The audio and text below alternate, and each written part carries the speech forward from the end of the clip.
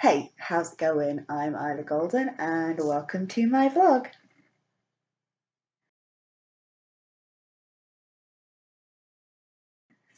Alright, okay, so at the end of the last one I said there was something rather definite I need to talk about this time, and that if you'd seen the previous vlog you might have an idea as to what it is. I'm not wearing the same t-shirt as I was 2 vlogs ago today. I was sort of tempted, but I figured I don't need to. It's nice that I have that t-shirt in my arsenal, but it's not something that I need in order to, assert my identity. So here I go. I discovered what gender fluidity was in my early 20s, 2011-ish, sort of, to be precise. The reason I know that is because 2011 is when I joined the gender fluid group on Facebook that I'm a member of. But like, my identity in terms of my gender was something I had been questioning a little bit before that point. During my teens, there were definitely times where I would be my sort of male alter ego who in fact, more often than not, when I was like in school or with my friends, it felt more like male alter ego was in control. It was definitely something I was very, very much aware of in my teens. And certainly going into university, it was something I was definitely aware of. I didn't have any clothes that were definitely masculine clothes. But I definitely had items of clothing that I felt were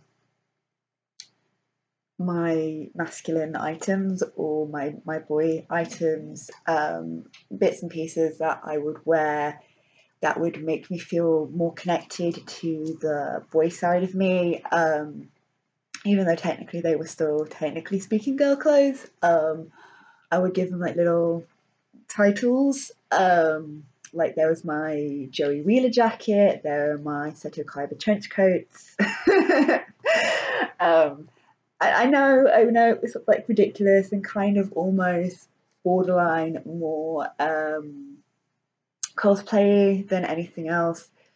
But I liked how I felt when I was wearing them. I liked, like, even though nobody else knew that's what was going on in my head, I liked the feeling that it gave me very much. And sort of like my late teens, early 20s, like the variety of clothing that I had was very organic. It was very all over the place. 90% of it had been picked up from either charity shops or jumble sales, things like that. So it was a very eclectic collection of clothing, which allowed me to sort of express a wider range of myself and a wider range of my personality. Then I sort of have been able to since, which kind of sounds odd. I know, but this sort of all sort of accumulated into 2011, when I started doing a lot more research about things on the internet. I started coming across terms that I'd not heard of before, such as pansexuality. This is around the same time I discovered about pansexuality as well, and then gender fluidity. And like gender fluidity in particular did sort of connect with me. That was the whole reason why I joined the gender fluid group in 2011. But obviously back then, although I was willing to sort of mentally and emotionally embrace the idea that my gender was more fluid, I wasn't at a stage where I was ready to sort of express that in any sort of more definite way. And the gender fluid group that I joined on Facebook had a lot of people who were very clear and very confident in their gender expressions. They were constantly posting these pictures where you could see that they were definitely experimenting with these things, that they were definitely, you know, very self-identifying as somebody who either completely went against gender norms, or somebody who, and I think a few of them were did eventually come to a realization that they were more trans than they were fluid. But like the group that I joined, they're very nice, they're very welcoming, very generally a very positive group to be a part of, so I remained a part of it. For all of these, like for the last 10 years, I've remained a part of this group. I, you know, was frequently like liking any of the pictures that I came across and reading all the stories and stuff like that. So even though I felt, even though I sort of felt at the time like maybe I wasn't properly fluid, because, you know, this is what fluidity is supposed to look like, and I'm not doing that kind of thing. I still connected to the group. I still, you know, wanted to sort of feel like I was aware of that part of myself, even though a lot of stuff that would kind of happen over the following 10 years made me very much, and I do want to say, suppress and repress that part of myself, not in like an active kind of way, but I definitely feel like I spent like a lot of the time after that, because that was sort of like my initial view on what it can mean to be gender fluid, and you know, these individuals were doing stuff that at that point in time I never thought I would be able to do, for various reasons. I very much, you know, kind of chose to remain silent about how I was really feeling, and in the sort of process of doing that, kind of denied a part of myself that still very much existed. Around this sort of time, it's also when I got into my previous relationship, which again didn't help matters much at all, because certainly like at the start of a relationship, you're kind of trying to find out who you are as part of that relationship, and as much as I hate to admit it now, because, you know, it was a happy relationship in a lot of ways, but it was a relationship where we didn't really communicate with each other. So there was a lot of stuff on both sides that we weren't necessarily in denial about in our of ourselves, but we weren't communicating these thoughts and feelings to each other. So there was this kind of emotional silence at the heart of the relationship, where we hadn't really connected, we weren't really talking about the things that really mattered.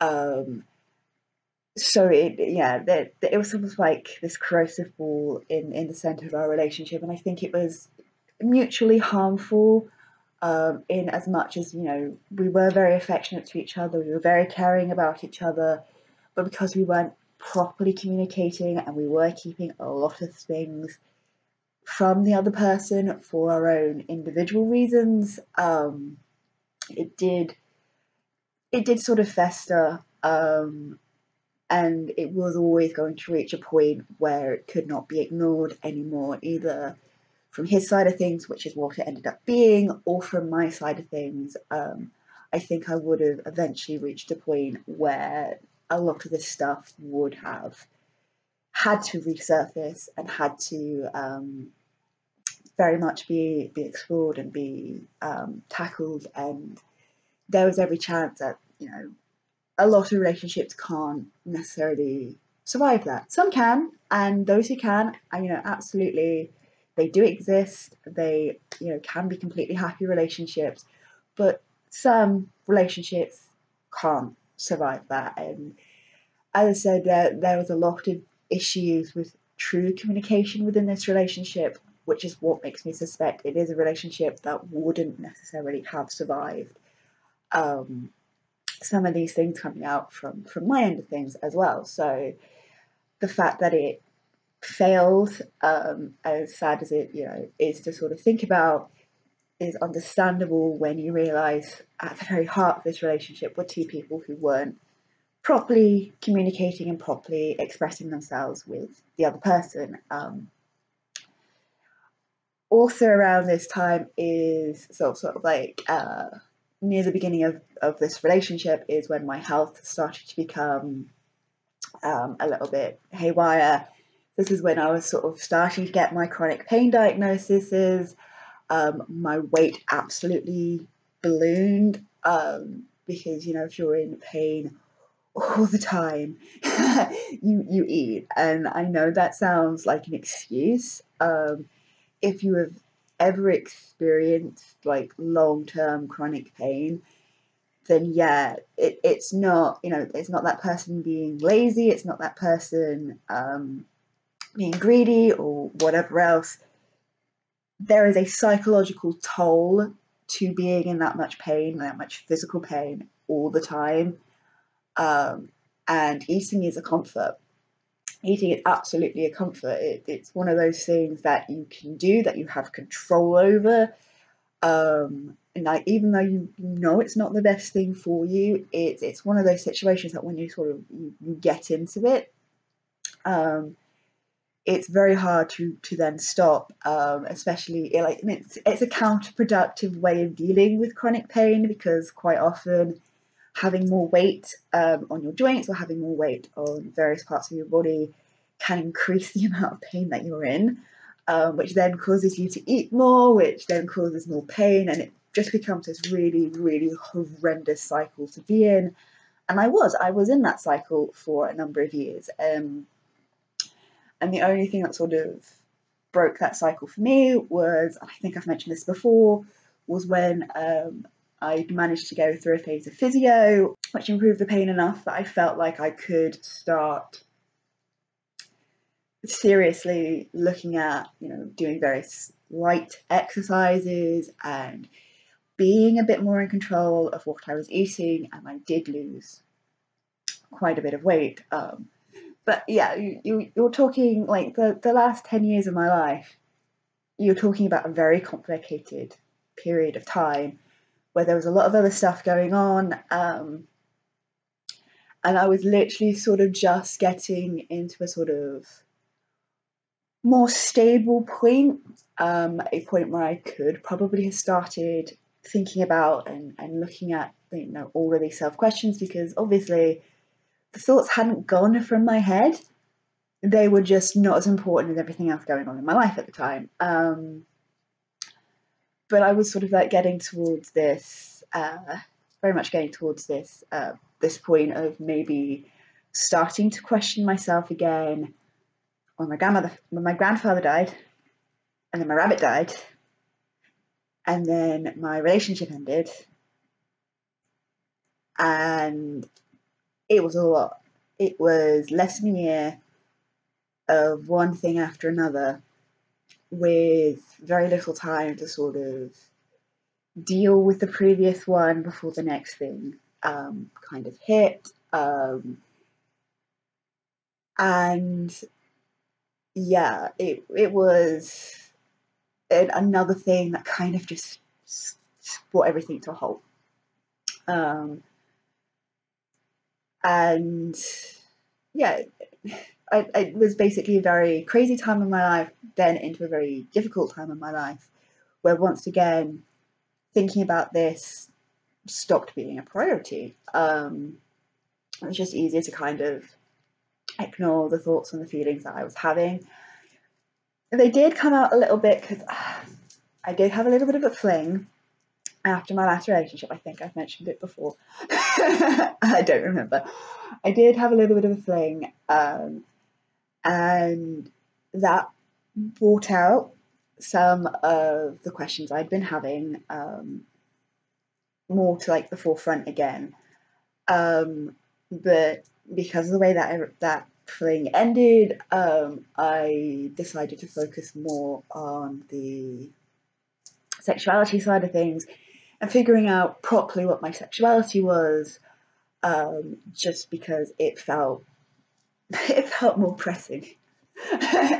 You know, being in a position where you are fairly newly single, then having, you know, that post breakup fling with somebody else, that kind of makes you realize you've got a lot of questions there still, and you've got a lot of things to sort of figure out there still. It was an easier thing to sort of focus on, and you know, it didn't take me that long to kind of really figure it out and sort of really embrace who I was, and to sort of free myself up then to finally start thinking about the other thing. As I said, throughout all of this, I was still part of the gender fluid Facebook group. I was still sort of reading other people's stories, liking posts, liking pictures, that kind of thing. It was just this constant thing ticking over in the background, in the same way that inside of me, it was still there. It was still sort of ticking over, but it had been so heavily suppressed at that point, that like terms like demi girl and demi boy started like leaping out to me. Terms like grey gender started leaping out to me. It's kind of like, yeah, my sense of gender is very apathetic. I don't really have a strong sense of what it is.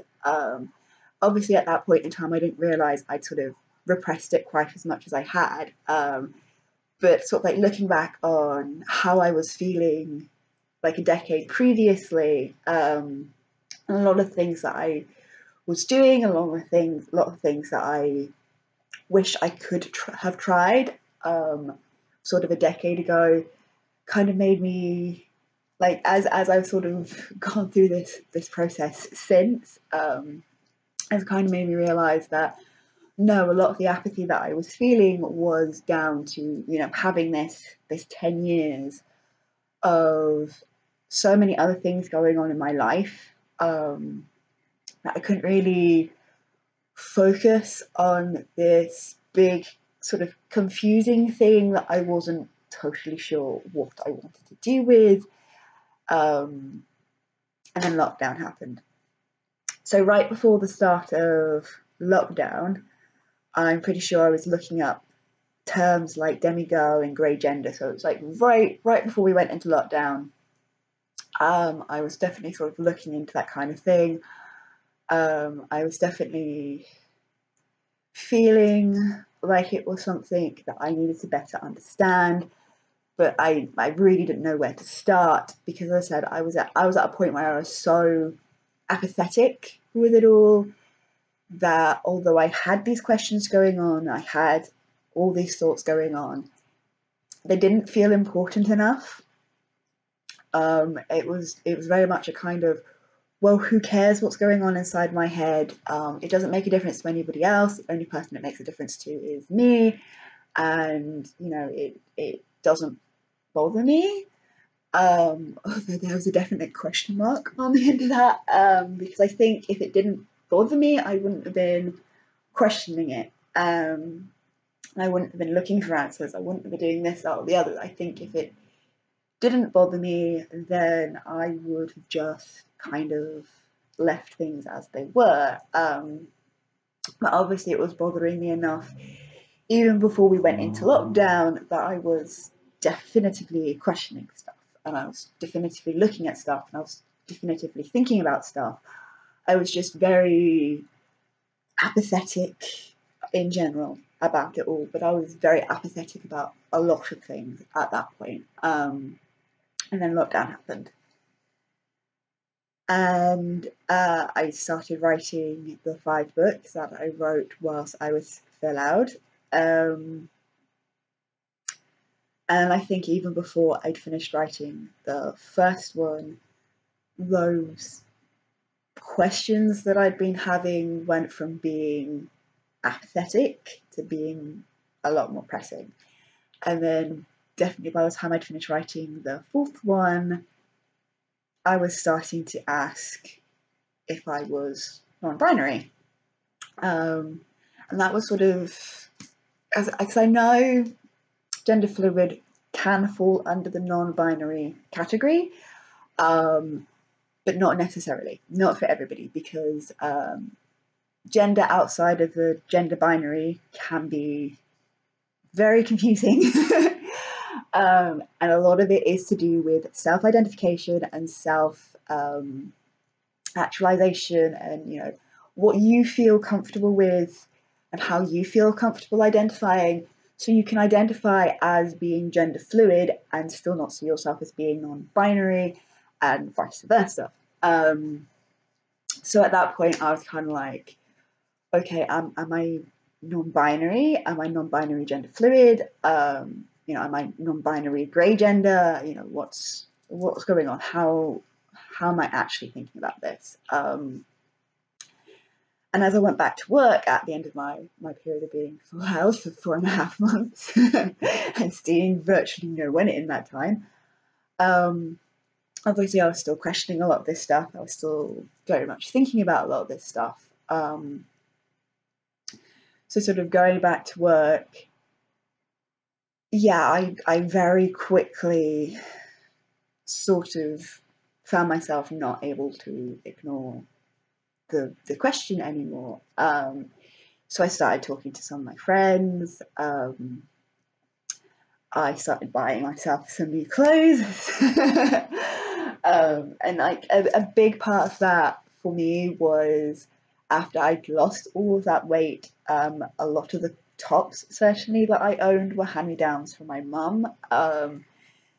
Very few of the items of clothing in my wardrobe were things that I'd picked out for myself.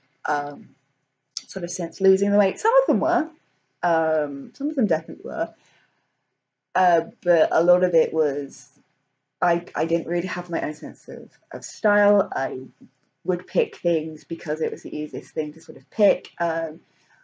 Half of the stuff were just stuff I'd grabbed from Sainsbury's because I needed clothes, because you lose like 5 stone, you need clothes. So a lot of the stuff wasn't necessarily picked because I particularly liked it or I particularly connected with it. It was just I needed clothes. Clothes shopping in general is something I had found extremely stressful. I would like literally walk into a place and be like, none of this is me, and then walk straight back out again, without actually even looking at anything. To be perfectly honest with you, like most of the time, I wouldn't even look at anything. I would just walk straight back out again because I just couldn't deal with it. So yeah, the like buying clothes online is not like the best way of buying clothes.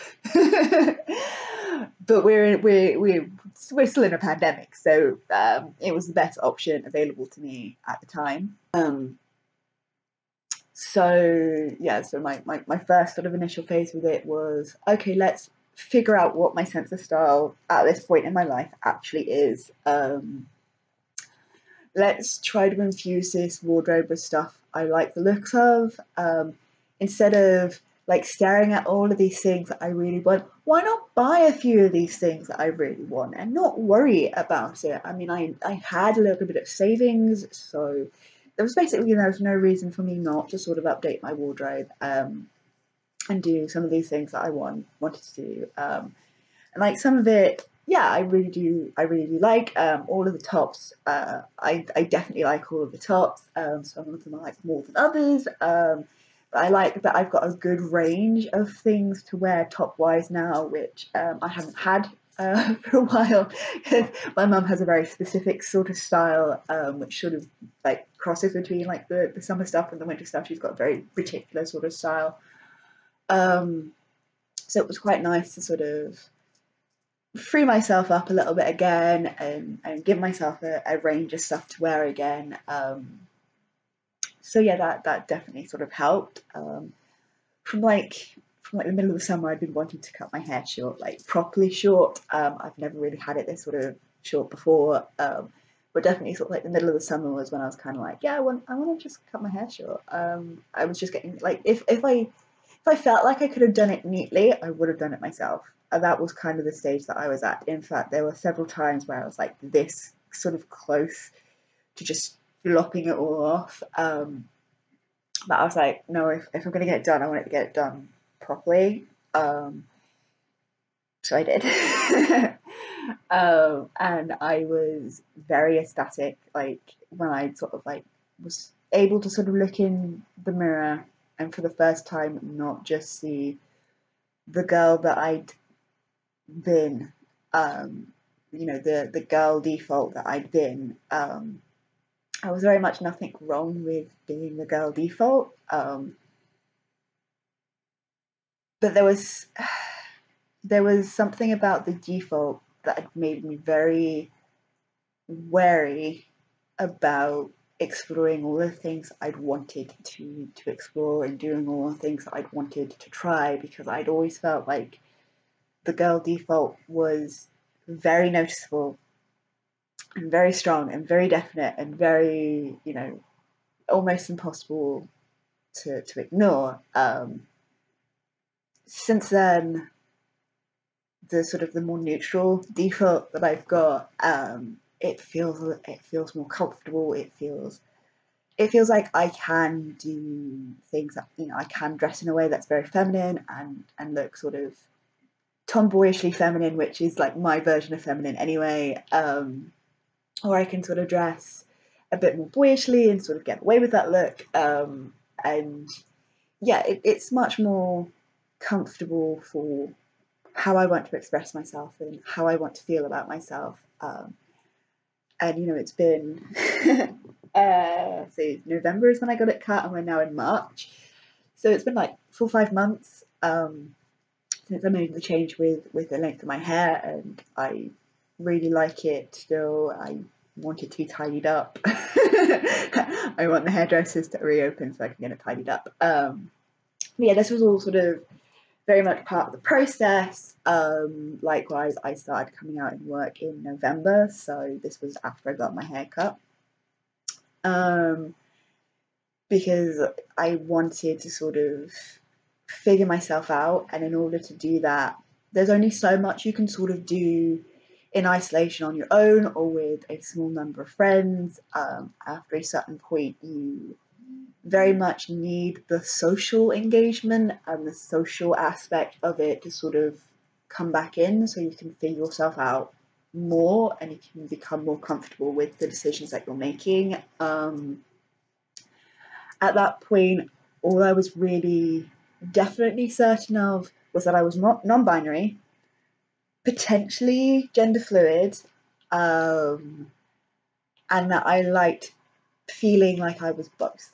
I liked presenting in a way where I felt like I was both. I like the androgynous kind of look, so even, when I'm in a dress, I prefer it when I'm in a dress and I look more androgynous, and rather than just strictly feminine or strictly masculine. I like that sort of, that very in between, that sort of might take a second glance. I mean, I don't know if I pull that off because of the body that I do, unfortunately because of the body that I do have. But I think most of the time I don't necessarily pull that off as well as I would like. But I have explored ways of helping with that, which, at the end of the day, it was more important how it makes me feel, and I like the style and I like the clothing that I wear more when I feel like I'm more androgynous in it than if I feel more strictly one or the other. So yeah, I definitely, when I was sort of starting to come out to people in work at the beginning of November, that was very much where I was at with it, and that feeling has very much persisted. And although I continue to use the gender fluid description for myself up until the beginning of this year, I was also starting to use bi gender as a more comfortable term, because I am both. I am both boy and girl, man and woman. There's a little bit of a fluctuation between how much I'm feeling one way or the other at certain times. So sometimes I'm feeling more one way, sometimes I'm feeling more the other way.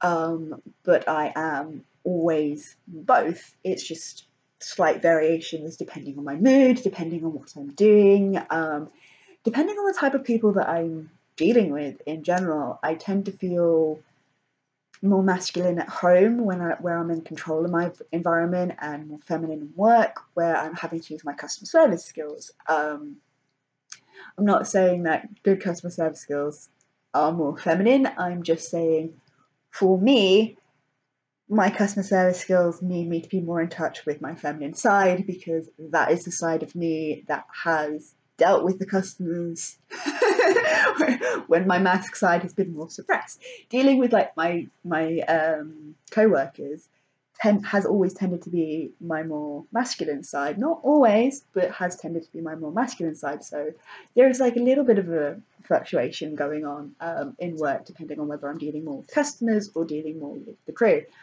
But in general, I'm probably slightly more feminine in work because of the environment that I'm in, and because years of training yourself to behave in a certain way is like really hard to like just completely ignore. And as I said, there's something about dealing with customers which just, it feels more natural to sort of rely on my feminine side for that rather than my masculine side, because it's more professional.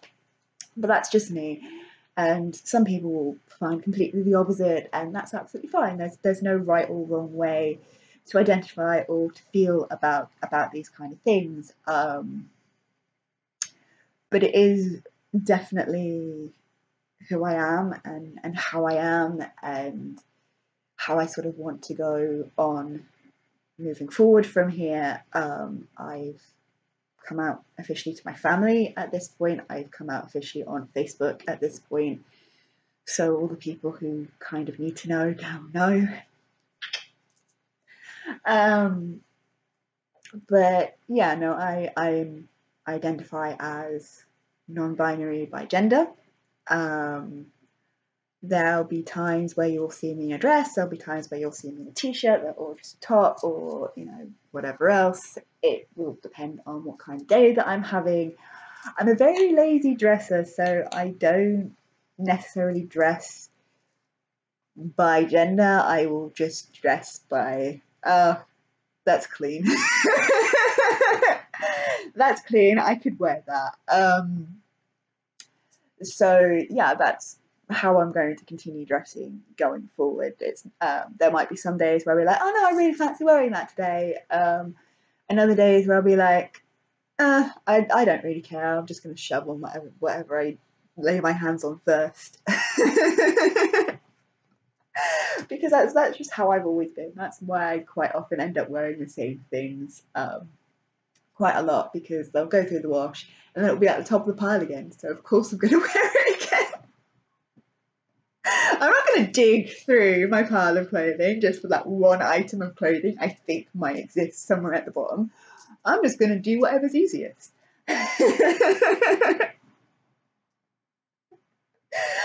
But yeah, okay.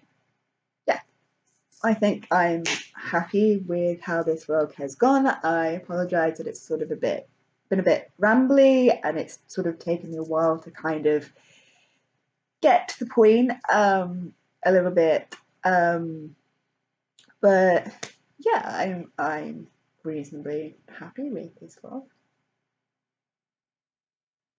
So, okay, I hope you guys have found this one sort of interesting. I hope you're looking forward to seeing what I'm going to be talking about next time. At this point in time, I have no idea what I'm going to be talking about next time. So, yeah, until next time, see ya! If you've enjoyed this video, feel free to check out some of my others, and if you like what you see, please like and subscribe. See ya!